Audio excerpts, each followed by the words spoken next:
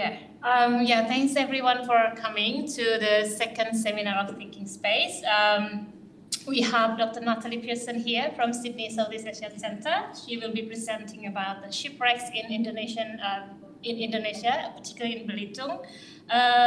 So Dr. Natali Pearson is also affiliated with the discipline of archaeology. She is a critical heritage studies scholar with particular interest in Asia's maritime heritage. Natali's first book, Belitung, which we have circulated here, The Afterlives of Shipwreck, was published by University of Hawaii Press this year.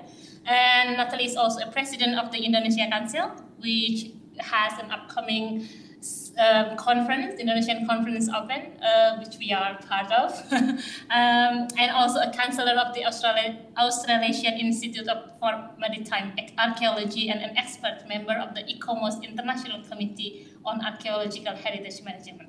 Wow, that's a lot. So thanks for coming here, and we are eager to listen about your presentation. Are you able to share the slides on the screen, please? Thank you. Are they coming up okay for you on the Zoom? Yep, looks good. Excellent. Good, thank you. Well, I thought given this is a Thinking Space seminar that I would call my seminar Thinking with Shipwrecks. So thank you, Uni, for inviting me, and also Bob. It's really lovely to be here. Uni and I are working on the Indonesia Council Open Conference together. I recruited her as our postgraduate coordinator, so she's helping us out a lot with that big conference. So I'm very happy to come along and speak at your seminar. So as Uni mentioned, I'm a critical heritage studies scholar. I work at the Sydney Southeast Asia Centre. So some of you will have heard of it, but Kevin and have you heard of it as well? That's excellent. That's really great. So we're one of the MDIs at the university. And I've had lots of exposure to geography through my work at SEAC, especially the field schools working with Jeff. So yeah, as I said, I've always considered myself slightly geography curious. So Bob and Uni asked me to talk about my new book, and there's a copy over there if you'd like to pass it round. And the book is about a 9th century shipwreck called the Belitung. Not Belitung, which is how most Australians pronounce it, but actually Belitung is the island, Billiton Island, where BHP got its name from. They were originally there mining tin. So it kind of sounds like Billiton, but it's Belitung.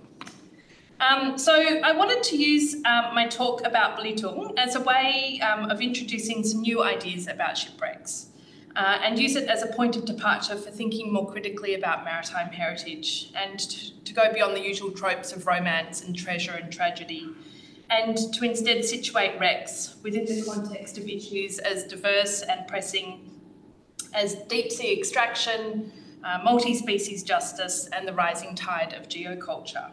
So I'm going to talk for about 30 minutes, is that right? And should be time for questions at the end. And I apologise, I've been running across campus, so I'm still cooling down. Okay, so I asked ChatGPT to generate a list of terms that we associate with shipwrecks. And this is what it came up with. It was really fun. It's the first time I've used ChatGPT. And you can see here it's really romance inflected. There's mystery and treasure and pirates and all that kind of thing. So you can be very specific with ChatGPT. So I asked it to generate a list that was less romance inflected. And this is what it came up with. This is the unhappy part of shipwrecks. Disaster, tragedy, loss, death, decay, graves at sea. So it really is a very evocative bullet point list. It was excellent. Okay, but what I'm interested in, I can do it, thank you. What I'm interested in is what shipwrecks can tell us about all these things that I've put here on the right. This is my own list, this is not ChatGPT generated. So I'm interested in what they can tell us about social and economic inequality, about class and race privilege, questions of human rights and bodily autonomy. I'm interested in the militarisation of the oceans. That's how we found Titanic, actually, through a naval expedition. And the push to extract resources from the ocean, including marine life, shipwreck cargoes, rare minerals, some of these resources that we're extracting. Shipwrecks can also tell us about territorial demarcation and claim making at sea. Just need to look at the South China Sea for an example. About rising, warming and acidifying oceans, about governance and the questions around what is legal versus what is ethical at sea, and how this concept of exploration, going further, higher, deeper, puts humans at the centre despite all the damage that this has done to our world thus far. There are different geographies of empathy at play at sea. The politics of who deserves our care and our attention and who doesn't is inflected in and by the ocean. And of course, for me, working in a Southeast Asian context, the geopolitics of maritime heritage in a contested region with a complex and uneven landscape of legislation and politics, especially in relation to the ocean. In framing my talk around these issues, I want to propose a new way of thinking about shipwrecks as capable of telling us about the world that we live in, not only in the past, but also now in the present and the world we want to live in the future. So with that in mind, let's talk about Belitung, the shipwreck and the book. And I think I have to, be upfront. I think my book starts to think about these issues, but it's only the very beginning. I'm continuing to develop my thinking since I've written the book, and I'm proud of it, but there's still a lot of thinking to go. So I'm going to tell you about, there's the cover. So I'm going to tell you about the book, how I came to write it, the questions it addresses and the methodology it uses, my main findings, what it left out, the significance as I see it, and wrap up by offering some thoughts on thinking with shipwrecks as a way of exploring some of these bigger issues. So because it's a geography seminar, I'm starting with a map. Will you accept me now, please? Okay, so there are 3 million ancient shipwrecks in the world, according to UNESCO estimates. And if you've been to any of my talks, I often start with this statistic because it is quite mind-boggling. So my book is about just one of them. I think, can you see that? Yeah, you can. Okay, so here's Belitung Island. Down here is Java, is Jakarta, Sumatra, Singapore's up here to the north. But you get this sense of Bangka Belitung, these two islands, the Bangka Belitung province, sort of triangulated here by Sumatra, Java and Borneo, here in the Java Sea, basically. And so the Belitung shipwreck was found here, and these are a couple of other well-known shipwrecks found in the area, the Bakau, the Intan and the Cirebon. But we're going to be talking about the Belitung today. So it's a Western Indian Ocean-style vessel, and this means it was made in a style commonly used in the Western Indian Ocean. It's commonly said in the literature that it was constructed in Oman or Yemen, but more recent research on the timbers and the organic materials used to construct the vessels suggests that it might not have been made in Oman or Yemen, possibly India. There's even talk of it being made in Myanmar or Malaysia. So basically we don't know where it was made, but it was made in this Western Indian Ocean style.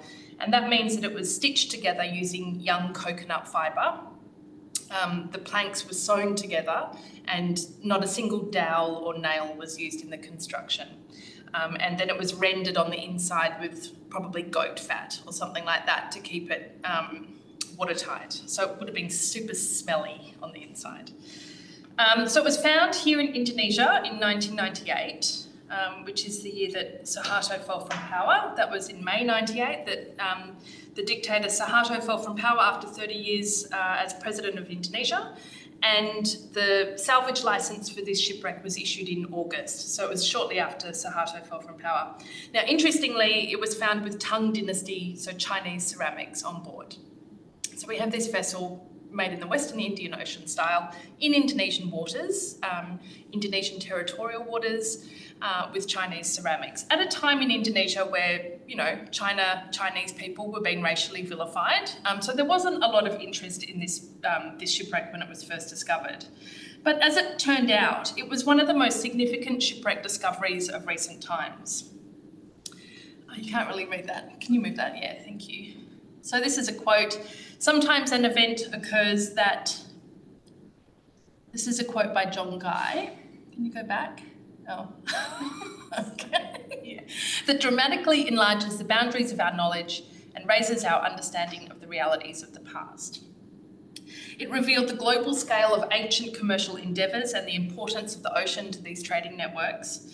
But it also has a modern story to tell, this shipwreck, which is what makes it so interesting. I wasn't so much interested in the art historical aspects of the objects found on board. I was interested in the sort of politics of what happened once it was discovered.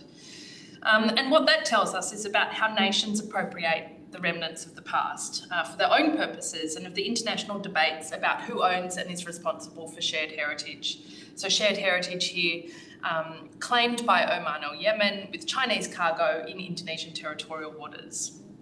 So my book is about the afterlives of this ship and its cargo. What we see here is a modern day replica made in 2010 in Oman, and that's why Oman's got such a claim on the narrative here, because they funded the reconstruction replica. And my book really teases out the controversy that has accompanied its discovery and its display, and the new knowledge it's brought to the surface about early maritime trade. Actually, it's a very significant wreck art historically, but it turned out to be one of the most controversial and contested shipwreck discoveries of recent times.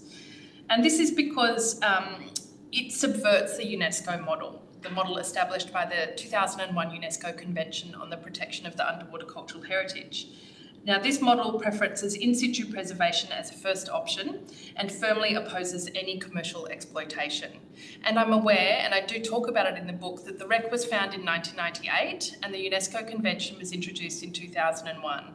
So one of the things Indonesia points to when pushing back on the criticism of what happened is that the convention wasn't in place yet. That's true, but the discussions were well advanced, and there was certainly awareness in the international community about the direction that the community was moving in terms of protecting underwater cultural heritage. So it was discovered in 1998, as I said, and at this time in Indonesia, commercial salvage was legal. So because it was in territorial waters, Indonesia could do whatever it wanted to it.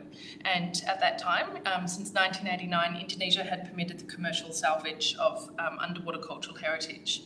And we can ask whether the Indonesian government's position on this was ideological, motivated by ideas around cultural ownership and value, and the fact that this wasn't considered an Indonesian shipwreck, or whether it was purely a profit-driven approach that responded to the precedent set by other shipwrecks in Indonesian waters in the 1980s, which had been sold for many thousands of pounds at auction in Europe. So there was this, at this time in the 1980s and 1990s, an economic bounty on Chinese ceramics pulled from the sea in Indonesia. But either way, it created a situation where it was possible to extract wealth from the ocean from wrecks by pulling them up. Not so much the hull, but the objects inside. So let's talk about the objects. Okay, here we go. Yes, these are the beautiful waters of Belitung Island. These are the black rocks for which Belitung Island is famed. This is for you, Sabine. I didn't know you were joining, but I can tell you these are tektites. And they are, well, you might correct me on this, but they're rocks that have been blasted by a meteor into space and then fallen back down to Earth. So when the ship was first found, it was called the Batu Hitam, which means black rock, and then it was called the Belitung, and later it was renamed the Tongue. So it's undergone this constant process of renaming, and its identity has changed along the way. But anyway, that's my geological knowledge for Sabine. Love it, Natalie. Thanks. Woo! I've never had someone like Sabine on one of my talks before. Okay, we're going to make that little. Oh no, oh sorry. Okay, so when it was found by local fishers, as it normally is, sorry, Uni, and they talked of a reef where jars were growing. So the objects have been underwater for 1,100 years and have become very entangled with the wreck and the reef and the marine ecosystems that had grown around them. So they were down there looking for trepang, sea cucumber, and they started pulling up these jars, these 9th century jars. And the objects are very compelling. I said there were an estimated... Do we need... resume share. There were an estimated 70,000 objects on board. They recovered about 60,000. And most of the objects they recovered, some 55,000 objects, were these bowls that you see in the bottom left, these bowls from the kilns of Changsha in China, they're like little muesli bowls, and you can imagine them in your hand or stacked on a kitchen shelf. So you can see them here on the seabed as they were shipped in these stacks, and you can see them being initial conservation and desalination taking place aboard the salvage boat when they were first brought to the surface. Can we go to the next? Yeah, good. Okay, so top left you can see the bowls. They are very beautiful and each one is different. That constituted the bulk of the cargo, but some of the more spectacular objects you can see on the left-hand side here is this 1 metre tall ewer, green splashed stoneware. It's got the lozenges at the base and these sort of floral incisions and around the body of the ewer. And the green splashed and the decorations tell us that it was destined for a Middle Eastern market. So this idea started to form among the people who were bringing the objects up that the shipwreck, the vessel when it was sailing was travelling to the Middle East. We can see here on the right this magnificent octagonal oversized gold cup. Wouldn't be a real shipwreck without a bit of gold and silver, to tie into what ChatGPT told us. And on the side of it we have a dancer. She looks like she's from Central Asia, and 7 musicians playing Central Asian instruments. So these really global tales through the objects.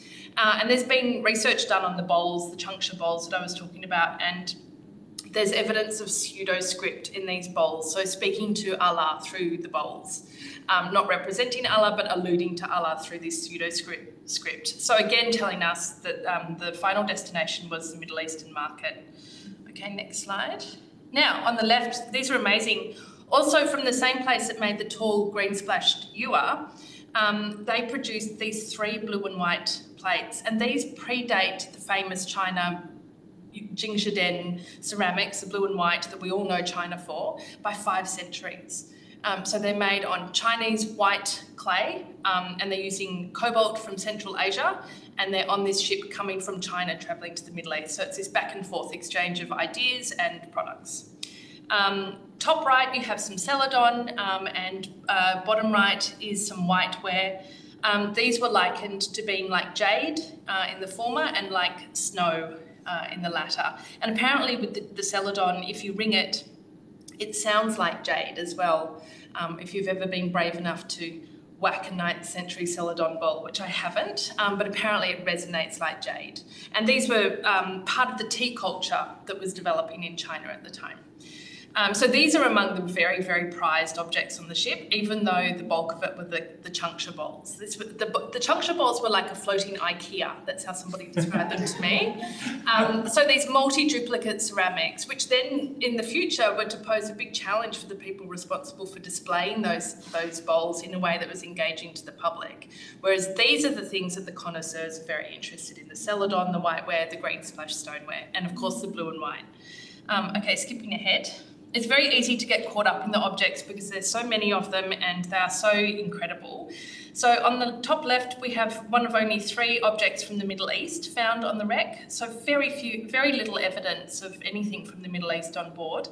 But some objects that tell us about what life was like for the crew. You can see in the hands here, this is someone holding star anise. So remarkable to think it's survived for so long in this anaerobic, dark, lacking in oxygen environment underwater, undisturbed. There's a symbol, there's a little dog stoneware figure that was probably a personal trinket, perhaps carried by one of the crew members. And then we have these things like bottom left and bottom right, we have a die, a bone die, and these game pieces in the shape of acorns. So these might have been things for passing the time on the ship. And then we have a scale. Number 5 is a weighing scale for taking measurements, probably of organic materials. And this sewing needle, which I really love because it might have been for sewing the sails, fixing the sails, that kind of thing. So skip ahead. So the main takeaway with the objects is that they were multi-duplicate. The bulk of them were these Changsha-ware, destined for the Middle Eastern market, and a small number of objects belonging to the crew, a little bit of gold, a little bit of silver as well, which I haven't shown you. So really, every shipwreck is unique, and this one was unique in how many of those bowls there were, 55,000. So what happened is they brought them up, they desalinated them over many years and conserved them, and then set about on this marketing campaign, and eventually Singapore purchased the objects. There was a bit of a tussle between who was going to get them. Qatar was originally interested because they wanted to use it to speak to their narratives of pearling, even though there were no pearls on the ship. China, of course, the Shanghai Maritime Museum were desperate, and through reasons I explain in the book, they missed out. And Singapore was the lucky buyer, and they bought 53,000 of the 60,000 objects for $32 million. So from the Indonesian government? Is it? From the salvage company.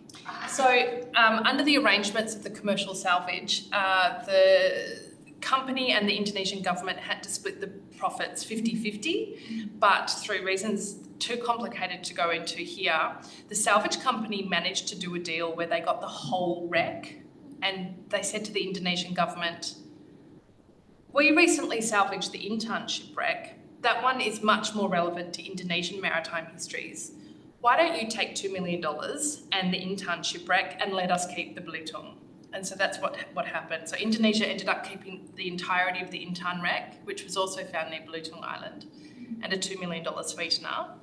But there are these rumours that when the Indonesian government agreed to that deal, the salvage company, which had salvaged both of them and had both of them in its possession, didn't show Indonesia the plum objects from the Belitung, didn't show them the gold, the ewer, a lot of the unique objects, just showed them all the brown chunctuareware. And Indonesia, this is Chinese, it's not relevant, whereas the Intan objects really were they're remarkable for their diversity. There are so many different types of jewels and gemstones. So the salvage company, they were quite clever in their negotiations. And you can see the Intan shipwreck now at the Museum Keramik dan Seni Rupa in Jakarta, and it's not very well displayed. It's certainly not displayed the way that Singapore has got this wreck on display. So it's a bit of a sad tale about how Indonesia let it slip through its hands. But what it did mean is that the salvage company could keep the assemblage together, largely together, right? Remember I said they brought up 60,000 objects, Singapore bought 53,000. Then there was this dispute with the Indonesian government, and the Indonesian government seized 7,000 objects. And those objects are still in the shipwreck artefact warehouse in Indonesia, desperate for conservation. These objects need care, they need looking after, and they're in this big dusty warehouse. It's really hot, really dry, it's got open windows and everything's covered in dust. So those 7,000 objects are still owned by the Indonesian government, and they're not really sure what to do with them. So anyway, here they are in Singapore, and it took a long time for Singapore to figure out what narrative they were going to fit into, and eventually they renamed the shipwreck the Tongue Shipwreck, and so that was a sign of where they were trying to fit it into these maritime Silk Road, Pan-Asian, particularly Chinese narratives, in which Singapore was the centre of maritime history in Southeast Asia, not Indonesia, right? And they partnered with the Smithsonian Institution to develop this big international travelling exhibition. And that opened here at the Art Science Museum, this lotus-shaped museum on the Singapore waterfront in 2011. And they produced the most beautiful catalogue, invested all their social, cultural, financial capital in this huge exhibition. Anyway, 5 months before it's due to open in Washington, the Smithsonian pulls the pin on it because of the commercial nature of the salvage. And what they said is that it was unscientifically salvaged by commercially motivated treasure hunters. So they're conflating treasure hunting and commercial salvage. So although it was technically legal, it is our position that the exhibition will serve to blur the distinction between genuine archaeology and treasure hunting. So 5 months is a very short lead time to cancel an exhibition. And what they do instead is they announce they're going to re-excavate the site in Indonesia, which completely betrays their lack of understanding about the Indonesian context. You need research permits, you need collaborators in Indonesia, and the Indonesians had already re-excavated the site the year before and had found it had been completely looted. Whatever was left on the seabed was gone. So the Smithsonian, it was a very hubristic response to this exhibition, and they allowed themselves to be influenced by these lobby groups who were really anti-treasure hunting and commercial salvage. Oh, sorry.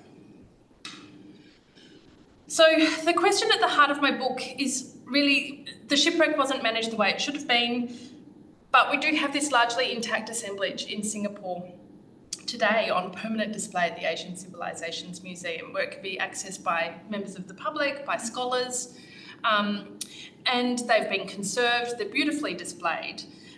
So did the end justify the means when it came to this really controversial shipwreck? Here we go. Okay, so my book tries to navigate these polarised debates about how underwater cultural heritage should be managed between this purist approach that says the objects are better left in the water than be salvaged unscientifically, and versus the practical realities facing so many countries. So the question is, should the objects have just been returned to the ocean floor, as one archaeologist suggested, as a disincentive for treasure hunting and commercial salvage? Or was it possible to develop an exhibition that both disavowed looting while also ensuring the public's right to learn about and to access these underwater cultural heritage objects? So the way I try to do that is to trace the biography of the ship and the objects and the people and the places that they've touched and that they've affected and been affected by. I'm not an art historian and I'm not a maritime archaeologist either, so I'm a critical heritage studies scholar, which is a mouthful, and that's the approach I try to bring to thinking about these questions. I also really wanted to foreground Southeast Asia within the book, so the choice of the book title, Belitung, was really intentional, and I want to get the book on sale at the Asian Civilizations Museum in Singapore, but they don't like the title because they've got the shipwreck on display as the tongue, and they say to me, the audience isn't going to realise it's the same shipwreck. But this was part of my effort to re-centre Southeast Asia within the discussion, and particularly Indonesia, not China and not Singapore. I did site visits and interviews with the commercial salvagers, as I mentioned before. That's me on my first visit to the museum many years ago. And my main finding in response to this paradox about whether the end justified the means was that although the commercial salvage had its limitations, and there really were a lot of problems with it, it did give the Belitung objects another life. So if the shipwreck were discovered today, it's very uncertain what would happen. Indonesia's commercial salvage legislation is in flux. There was a moratorium. That moratorium was overturned by the job creation law in 2020, which reintroduced commercial salvage. But then the Constitutional Court has said that the job creation law is not constitutional. So there's just no clarity about whether commercial salvage is legal in Indonesia or not. Do you have an update on that law? I thought it hadn't been decided yet. No, it hasn't been. So who knows what's happening with the shipwrecks while that's been decided? I think they've got until the end of next year to determine if the job creation law is constitutional or not. So even my collaborators in the Ministry of Marine Affairs and Fisheries are not sure what would happen if a shipwreck was found today and if someone tried to apply for a survey and salvage licence. So I think, the uncertainty around the fate of shipwrecks like this in Indonesia really has grave implications for the archipelago's many thousands of shipwrecks at a time when, knowledge of the archipelago's maritime histories is so overshadowed by the powerful political narratives evoked by the Belt and Road Initiative. I also think there are implications for other orphaned objects. So this is a collection that we're working on as part of an ARC linkage project. It was collected by a KC, used to be a QC, but he's a KC now. And he always wanted to be an archaeologist, but he's old and retired now. So he's donated his entire collection purchased at the antiquities markets of Jakarta to this ARC project. And we are trying to determine the provenance and provenience of these orphaned objects. And many of them are from shipwrecks, but we don't know which ones. So where does that leave these objects? Should they be displayed? There was a lot of resistance from Flinders Uni to taking the objects on without the big research project around it. So lots of implications for these many orphaned objects. And the question is, where is the line for us as scholars in conducting research and sharing this information with the public and in legitimising unethical collecting practices that destroy archaeological and historical context? So in the process of researching the wreck, I came across lots of criticism and controversies and rumours, which I won't go into too much detail here. They're all in the book. Some of them were justified. Some of the criticisms that objects were buried in the sand, I think actually did happen. But some of them, you know, a lot of the criticism was around the fact that the hull was left in situ, and that's a key piece of maritime archaeological information. And so for the commercial salvagers to leave that in the water meant that they weren't serious about the excavation. But what I found in my research is that Indonesia had required them to leave it in the water with this poorly thought out idea of developing it into a tourism site. And with timber wrecks in particular, in tropical waters, as soon as you expose them and interfere with them, they just get destroyed by teredo worms, the molluscs that eat timber. What's more is there was a lot of looting on the site while it was being salvaged and post-salvage, because local communities knew that gold was coming up out of the water. So when the salvage finished, people were down there with big sticks breaking it all apart, and we know that by 2010 there was absolutely nothing left. So this idea of leaving the hull in situ, yes, they did do that, but they were required to by the Indonesian government, and really the responsibility was with the Indonesian government to think through that maritime tourism idea a lot better than they did. And then, you know, one of the things that is often said about this assemblage, this collection on display at the Asian Civilizations Museum, these 53,000 objects, is that it's intact. You know, a lot of the criticisms around treasure hunting are that things are split up and separated from their context. But we have this intact assemblage, or do we, right? So there were about 70,000 objects on board, about 60,000 objects salvaged, and about 10,000 objects were left on the seabed. They were too concreted to remove. They had no financial value, might have been a reason as well. So there were many objects left on the seabed. So 53,000 were sold to Singapore, as I've mentioned, and as you can see, most of them are these juncture balls. 7,000 objects were seized by Indonesian authorities. I did this amazing project during COVID where we did a maritime archaeology webinar with students from across Indonesia, including in Jakarta, and we managed to organise site visits for all of them in Makassar, for the students in Makassar, in Jakarta, for those students at UI, and to a museum in Jogja for the students at UGM. And so this is the students from UI and Untirta, which is in Banten Bay near Jakarta. They visited the shipwreck artefact warehouse and got to do some measurements of the 7,000 objects that the government still holds. So that was great. A bit of education and capacity building did come about through those objects. But there are still objects turning up. So 162 objects were in 2017 were sold to China by a private owner. And as we know, that the hull is destroyed and the anchor is missing. There is an early photograph of the anchor, but no one's ever seen the anchor again. So who's got it, we don't know. And there are still objects in private collections. So I recently became aware of this very beautiful bowl, and I don't know if you can make this out, but it's a sea monster. Here's a big scary ski monster attacking a dhow, attacking a ship. So this is one of the most beautiful juncture bowls. And this is in a private collection in Singapore. And our own Chao Chak Wing has been offered some bowls that certainly look like they're from Belitung. They might not be, but given the concretions and the type of bowl, there's a possibility. Now this donor approached the Chao Chak Wing Museum. The museum put the donor in touch with me, and I contacted them, and then the conversation never went any further. So I don't know what's happening with those ones. And the other, thing that is still being discussed by experts is where the shipwreck came from. So this is the sister ship found in Thailand. It dates to the same period. It's exactly the same construction, slightly larger. And the interesting thing about this shipwreck, the Panom Surin, is that they have been able to do definitive analysis of the materials used to construct this wreck, and they are all from Southeast Asia. So there's no chance that this was made in the Middle East. It was definitely made in Southeast Asia. And given its similarities to the Belitung, it is raising a lot of questions about where Belitung was made and whether there were these skilled teams of shipwrights and shipbuilders working in Southeast Asia. That's super interesting.